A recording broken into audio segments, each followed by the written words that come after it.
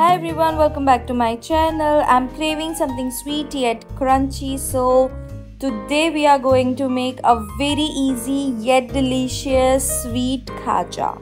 For this I have taken here 2 cups of refined flour. We can use wheat flour also. Sieve a little so that there will be no lumps. 2 teaspoons of powdered sugar.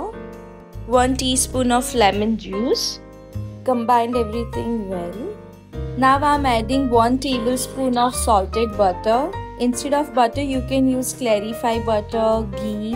One tip here, just to give a crispy taste, do not add any type of oil. Also, whenever you are using clarified butter or ghee, add a pinch of salt. Add a little water as required to make a soft dough. Cling wrap the dough and let it rest for about 15 to 20 minutes. Until our dough is resting, we'll make a sugar syrup. In a pan, take 1 cup of sugar, 1 cup of water. Let it boil on a medium flame for about 15 to 20 minutes or until you'll get a sticky consistency. Stir whenever it's required so that sugar will not stick in the pan.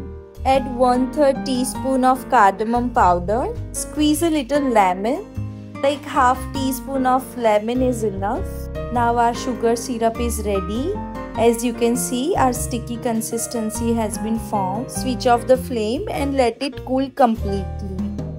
Now knead the dough for about 2 to 3 minutes. Divide the dough into equal size. If you feel your dough has not perfect consistency, if it's too hard, you can add a little water and knead the dough for about 5 to 7 minutes and it's ready to go. And we can always add more flour if it's too soft. And again let it rest for about 10 minutes and it's ready to use. Now start rolling as big as you can, as thin as you can, as shown in video. Now our big roti is ready. We are going to dust some refined flour. Spread equally and start rolling as shown in video. Press a little. Dust a little refined flour whenever it's required. So now we are going to glue it with the water. So take some water, dip your fingers into it and spread it.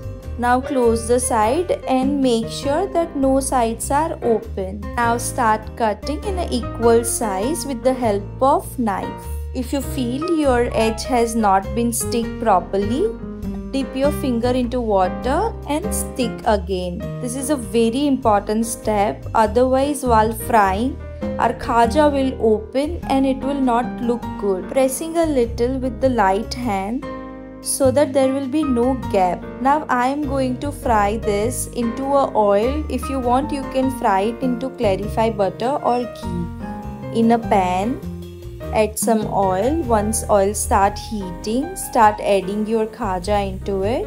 Keep the gas flame on medium. Change the side whenever it's required and let it cook until you'll get the golden brown color. Now our perfect khaja is ready.